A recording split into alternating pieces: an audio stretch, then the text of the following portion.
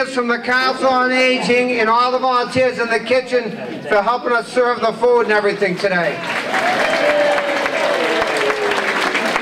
And let's also give a round of applause to Charlie Tattaglione of George's Cafe. He always is here to donate the food. And I know there's a lot of candidates here. They may speak later or they're passing out flyers like myself, but I want to explain things. The primary date for the primary election is September 4th, and it is after the day after Labor Day, and unfortunately, the reason that happened, there was a lot of Jewish holidays. So they had to pick a Tuesday, and that was the Tuesday that was chosen. So unfortunately, it is a day after Labor Day, but if anybody needs absentee ballots that you know of, you can contact me, you can contact the Elections Commission downtown at City Hall. I'm sure any of the other candidates will be willing to help as well. But it is the day after Labor Day, so spread the word. It's a very important election. Then November 6th is the general election. And I want to thank you from the bottom of my heart for showing up today, for all your support, and to all the veterans who are in the audience, thank you for your service to our country. God bless you all. And I got to thank Janice and the crew from the Council on Aging. They do a tremendous job. There you go. I'm sorry, I have to make you wait for a minute for music, because, you know, hi, how you doing? How is everybody today? And don't think I didn't notice that you went totally silent for Senator Brady, but y'all talk over me all the time. And I know you by name, and you know I'll point you out. Okay. First and foremost, we want to thank everybody for joining us today. We want to make sure that we thank all of our volunteers that are here, because without them, we couldn't do any of these events. So today we have David Andrews. Say hi, David. We have David and Carol and Bob, Eleanor, Lillian, Rose Hale, Rose Silva, John Kenny, Helen O'Connor, Francis Sorgman, and Marilyn Williams. So if we can give all of those, they set the tables, they're going to be serving behind the line, and they help you guys check in and keep it. There's no line today, was it? See, 2 lines works. 2 lines works. So. We also want to say thank you to the Brockton Rotary Club and Crescent Credit Union for sponsoring our beverage station this year. Thank you very much. And I want to thank Richard and Amy who are here representing them today. Thank you. We want to say thank you to all our elected officials that are here. We have Mayor Bill Carpenter, Susan Castro, Councilor Ann Beauregard, Councilor Jack Lally is here today.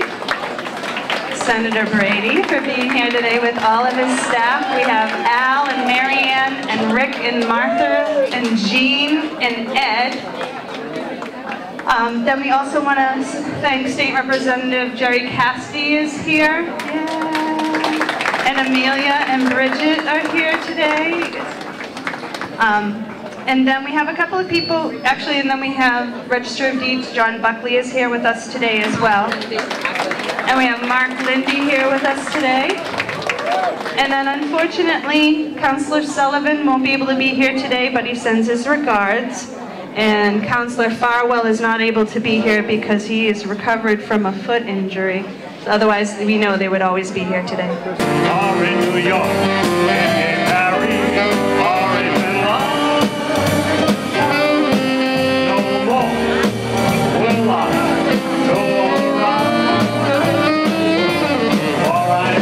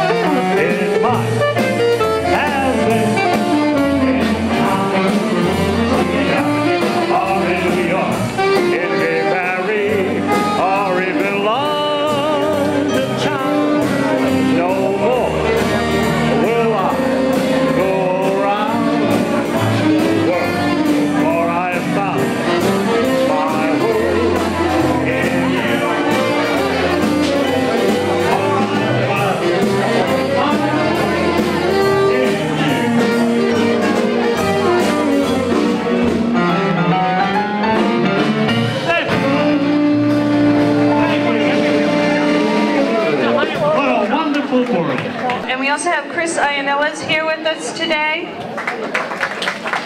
And then Representative Claire Cronin should be on her way. Amelia's here already. So, and we also want to give a huge round of thanks to Charlie Chittaglier and all of his staff at George's Cafe.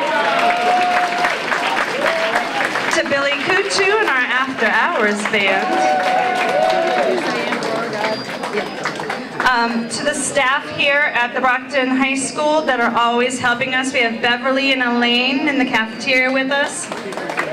And then we have Junior and Rick, who are the ones that set up this room and move everything no matter how many times we ask them with a smile on their face. So we want to thank them. We also want to thank all of our partners in the community that help support the Council on Aging every week and every month by either donations or helping fund and raise activities for us. So we have Representative Sandy Lucas here from Southeast Rehab today. We have Renee Brungard and Julie Blom from Harbor Health are here with us today. We have Mary Barris and Katie Taylor from West Acres are here today.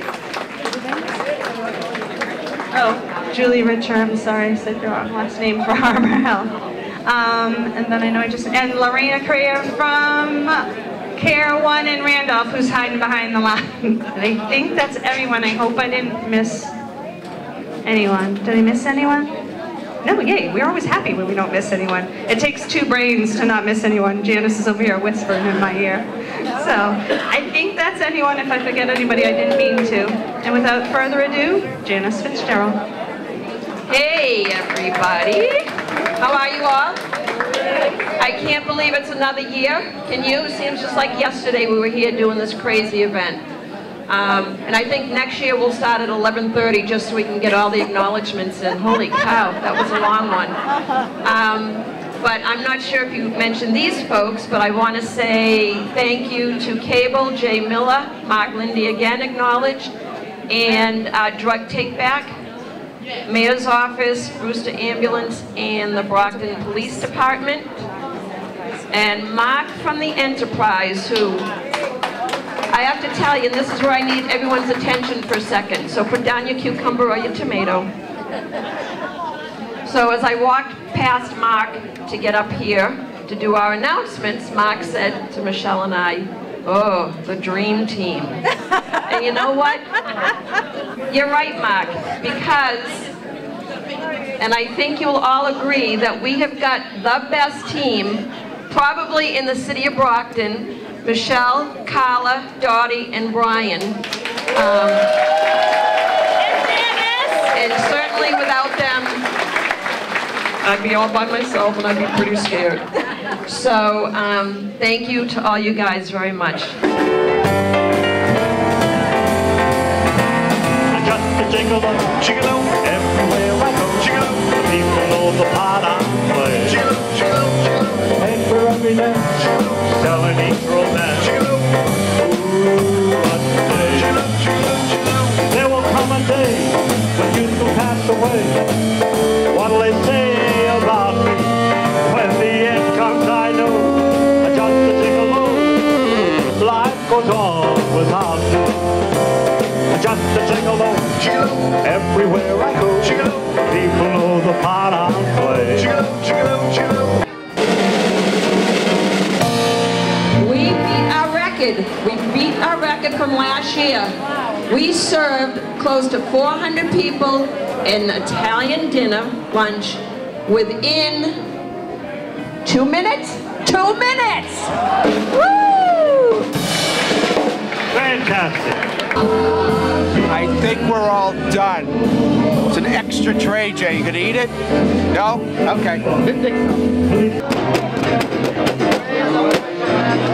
At this time, I'd like to introduce the mayor of our city, Mayor Bill Carpenter.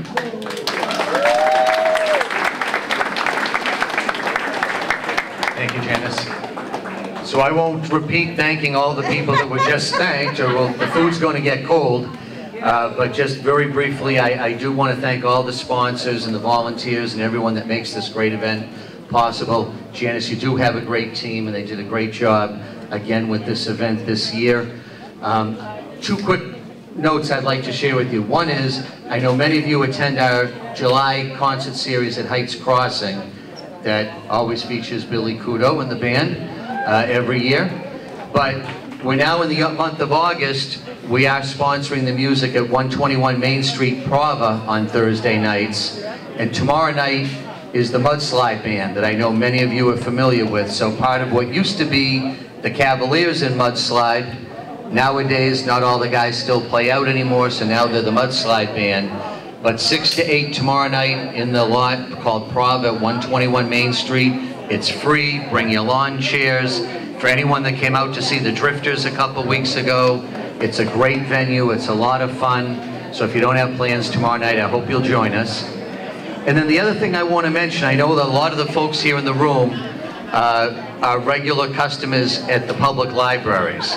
So I don't know if you saw in the paper in the last day or two, we've got some, Councilor Beauregard, who's very involved at the library.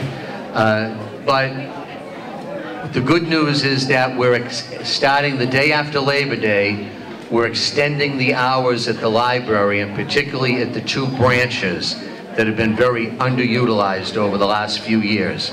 So I've got it written down just to be safe.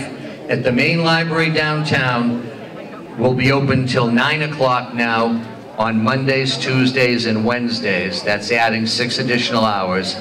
But even more importantly, out at the branches, the East Side Library, Tuesdays and Thursdays, they've been half days in the past.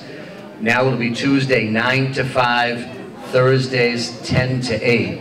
So that's adding 4 additional hours on both of those days, Tuesday, Thursday, and then we're doing the same thing at the West Side on Mondays and Wednesdays. So Mondays 9 to 5 at the West Branch, Wednesdays 10 to 8. That is a doubling of the hours at the branch library. So for those of you that use the branches. Oh yeah, and Paul Engel is here. Paul, wave so everyone can see our library director, Paul Engel. Paul's doing a great job for us. Paul was instrumental in putting the budget together that allowed us to extend the hours. So please take advantage of the extended hours at the library. And finally, I also support George's Cafe. The one thing we can all agree upon is George's Cafe. So enjoy your dinner. Great to be here with you. I'll walk around and say hello to everybody. Thank you.